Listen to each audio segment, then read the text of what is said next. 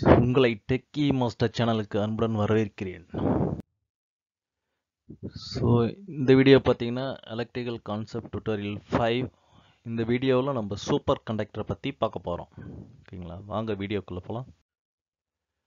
So super கண்டக்டரை பற்றி நம்ம பார்க்கறதுக்கு முன்னாடி நார்மல் ஒரு கண்டக்டர் மின்கடத்தியில் எப்படி எலக்ட்ரான்ஸ் அண்ட் பாசிட்டிவ் அயன்ஸ்லாம் மூவ் ஆகுதுன்னு பற்றி பார்க்கலாம். ஸோ நார்மலாக பார்த்தீங்கன்னா நம்ம வீட்டில் நிறைய எலக்ட்ரிக்கல் அப்ளையன்ஸ்லாம் யூஸ் பண்ணுறோம். ஸோ வெளியில் டிரான்ஸ்மிஷன் லைன்லாம் இருக்குது. அது வழியாக பவர் டிரான்ஸ்மிட் ஆகி நம்ம டிவைஸுக்கு பவர் ரீச் ஆகுது. ஓகேங்களா, ஸோ இந்த பவர் ரீச் ஆகும்போது பார்த்தீங்கன்னா சர்டைன் பாயிண்ட் ஆஃப் டைமில் டிவைஸ் எல்லாம் ஹீட் ஆக ஆரம்பிக்கும். ஏன்னா பார்த்தீங்கன்னா வர மொத்த கரண்ட்டும் நம்மளுக்கு எஃபிஷியண்ட்டாக use ஆகிறதில்ல. So some amount of some part current பார்த்தீங்கன்னா ஹீட்டாக டிசிபேட் ஆகும். ஓகேங்களா, ஸோ அந்த வேஸ்ட் ஆகும் எலக்ட்ரிக்கல் எனர்ஜி. ஸோ அதுதான் ஹீட்டாக நம்மளுக்கு ப்ரொடியூஸ் ஆகும். ஸோ அப்போ பார்த்தீங்கன்னா டெம்பரேச்சர் இன்க்ரீஸ் ஆகும். சப்போஸ் நீங்கள் லேப்டாப் யூஸ் பண்ணுறீங்கன்னா ஸ்டார்டிங்கில் ஆன் பண்ணிகிட்டு இருக்கும்போது உங்களுக்கு நல்லாயிருக்கும். கொஞ்சம் போக போக ஹீட் ஆக ஆரம்பிக்கும் லேப்டாப், டிவி இதெல்லாம் பார்த்தீங்கன்னா. ஏன்னா அந்த கரண்ட்டு உள்ளே என்ட்ராக பாஸ் ஆக நம்மளுக்கு ஹீட் எனர்ஜி டிசிபேட் ஆகுது அதுக்குள்ளே.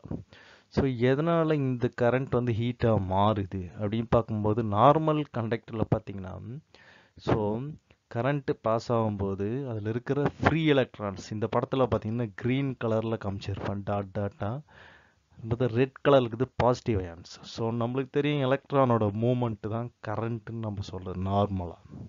ஓகேங்களா, ஸோ இந்த ஃப்ரீ எலக்ட்ரான்ஸ் பார்த்தீங்கன்னா அப் அண்ட் டவுன் கிராஸ் ஆகும், ஒரு ஓரியன்டேஷன் டிஃப்ரெண்ட் டைரெக்ஷனில் மூவ் ஆகும். அதே நேரத்தில் பாசிட்டிவ் அயன்ஸ் பார்த்தீங்கன்னா ஒரு வைப்ரேட்டிங் கண்டிஷன்லேயே இருக்கும். ஸோ அதில் போயிட்டு இந்த ஃப்ரீ எலக்ட்ரான்ஸ் மோதும் போது கொலைட் ஆகும்போது ஓகேங்களா அப்போ பார்த்தா ஹீட் டிசிபேட் ஆகும்.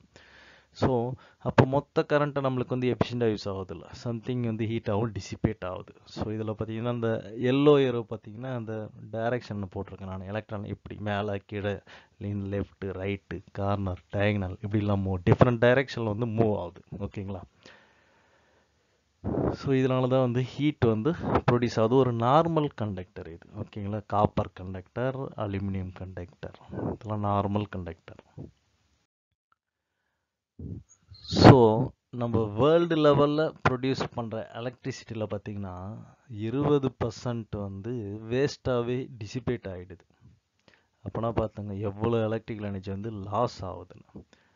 ஓகே, நம்ம என்ன பண்ணலாம் இதுக்கு?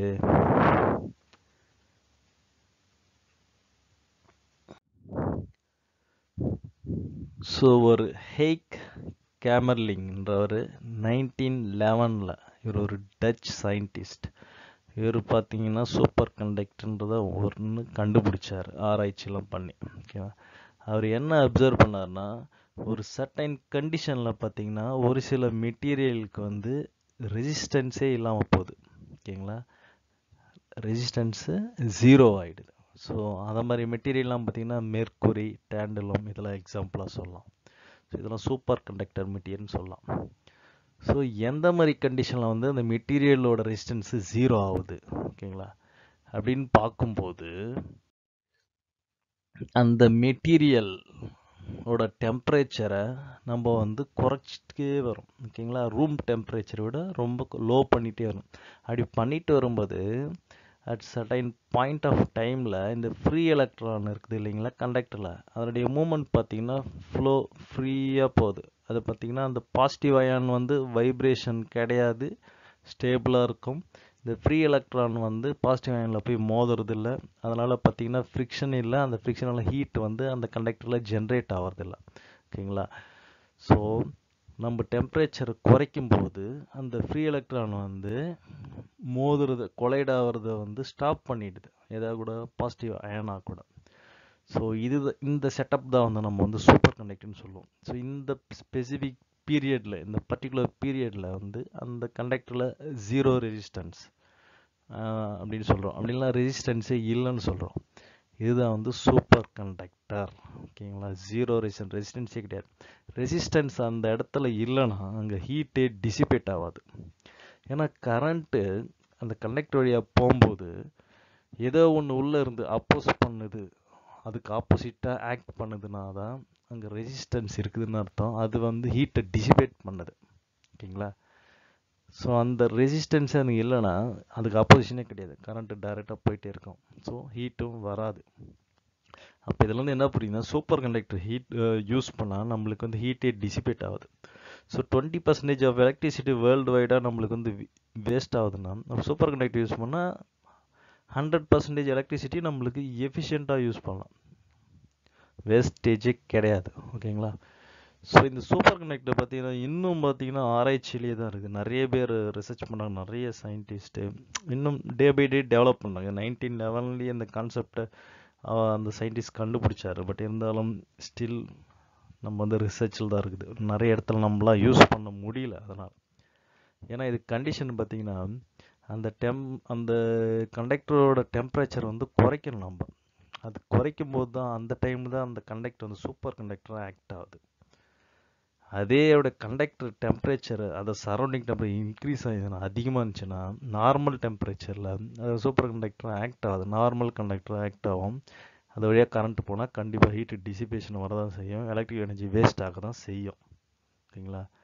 ஸோ இதில் இருக்க சேலஞ்சே பார்த்தீங்கன்னா அந்த கண்டக்டரோட டெம்பரேச்சர் குறைக்கணும். ஓகே, அப்போ குறைச்சாதான் அது வந்து ஒரு சூப்பர் கண்டக்டர். அதுவும் இந்த மெர்க்குரி, இந்த டேன்லம், இந்த மாதிரி மெட்டீரியலில் தான் நம்ம சூப்பர் கண்டக்டர் யூஸ் பண்ண முடியும். ஸோ இந்த பிக்சரில் பார்த்தீங்கன்னா இது வந்து ஒரு சூப்பர் கண்டக்டரில் எலக்ட்ரானோட பொசிஷன், பாசிட்டிவ் அயனோட பொசிஷனை வந்து இங்கே காமிக்குது. இந்த பாசிட்டிவ் அயனை வந்து இங்கே வைப்ரேட் ஆகுதில்ல, நார்மல் கண்டக்டரில் அதை வைப்ரேட் ஆகுன்றது மேலே கீழே மேலே மேலே கீழே மேலே.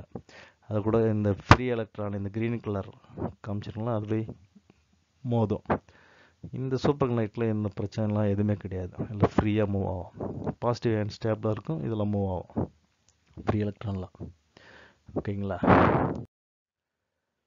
ஸோ இருந்தாலும் ஜெர்மனியில் வந்து ஒரு கிலோமீட்டர் லென்த் அளவுக்கு பவர் கேபிள் ரெடி பண்ணி சூப்பர் கண்டக்டரை வச்சு அவங்க வந்து பவர் டிரான்ஸ்மிஷன் பண்ணி பார்த்துருக்காங்க. ஓகேங்களா? இதுதான் இப்போதைக்கு வேர்ல்டுலேயே லாங்கஸ்ட் சூப்பர் கண்டக்டிங் பவர் கேபிள்னு சொல்கிறாங்க. ஸோ அது கூட பார்த்தீங்கன்னா அது ஒரு லிக்விட் நைட்ரஜன் கூல்டு கேபிள். ஏன்னா சூப்பர் கண்டக்டர் கூலிங் வேணும். ஸோ அது சரௌண்டிங் ஃபுல்லாக லிக்விட் நைட்ரஜனை பாஸ் பண்ணி அந்த கண்டக்டர் கூலிங்லேயே வச்சுருக்காங்க. கூலிங்லேயே வச்சு அது வழியாக வந்து எலக்ட்ரிசிட்டி பாஸ் பண்ணுவாங்க. ஸோ அந்த டைமில் தான் அது வந்து சூப்பர் கண்டக்டர் மெட்டீரியலாக சூப்பர் கண்டக்டர் ஆக்ட் ஆகுது. ஸோ இப்படி பண்ணும்போது பார்த்தீங்கன்னா ஒரு 10 கிலோ வோல்டேஜ் லைன் பார்த்தீங்கன்னா உங்களுக்கு வந்து நார்மலாக கண்டக்டர் யூஸ் பண்ணால் 110 kV ரெகுலர் கேபிளில் கண்டக்ட் பண்ணுற பவரை சூப்பர் கண்டக்டரில் ஒரு 10 கிலோ வோல்டேஜ் லைனே டிரான்ஸ்மிட் பண்ணிது, அந்த அளவுக்கு உண்டான பவரை. ஏன்னா டிசிபேஷன் கிடையாது, தெர் இஸ் நோ லாஸ். ஓகேங்களா?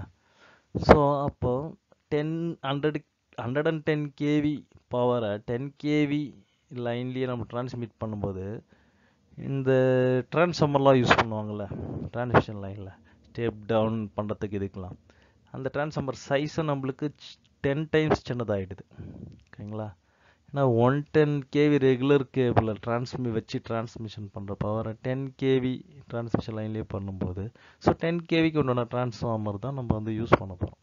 அது ஒரு பெரிய அட்வான்டேஜ். அதே மாதிரி பார்த்தீங்கன்னா அதுதான் இங்கே சொல்கிறோம், இன்ஸ் த lower voltage as additional benefit of smaller transformer. So இதுதான் இங்கே பெனிஃபிட். ஸோ வோல்டேஜ் குறைய குறைய நம்மளுக்கு டிரான்ஸ்ஃபார்மரோட சைஸும் குறையும்.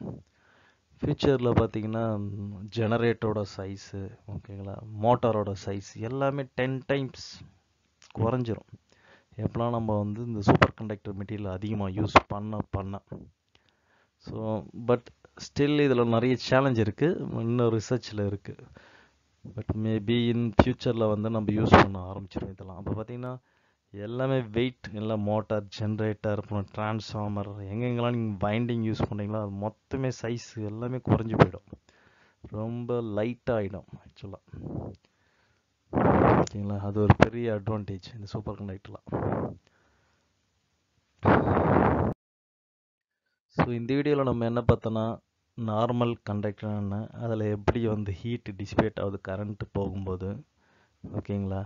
ஸோ அதை எப்படி நம்ம சூப்பர் கண்டக்டர் மூலமாக ஓவர் கம் பண்ணுறோம், சூப்பர் கண்டக்டரில் வந்து எப்படி எலக்ட்ரான் ஃப்ளோ ஆகுது, ஓகேங்களா. ஸோ அதுக்கப்புறம் டேண்டலம் மெர்க்குரி சூப்பர் கண்டக்டர் மெட்டீரியல், ஓகேங்களா. ஸோ இந்த மாதிரி டீட்டெயிலாக பார்த்தோம். இந்த வீடியோ உங்களுக்கு பிடிச்சிருந்தா லைக் பண்ணுங்கள், கமெண்ட் பண்ணுங்கள், ஷேர் பண்ணுங்கள். தேங்க்ஸ் ஃபார் வாட்சிங். ஸோ நெக்ஸ்ட் வீடியோவில் பார்ப்போம். பாய்.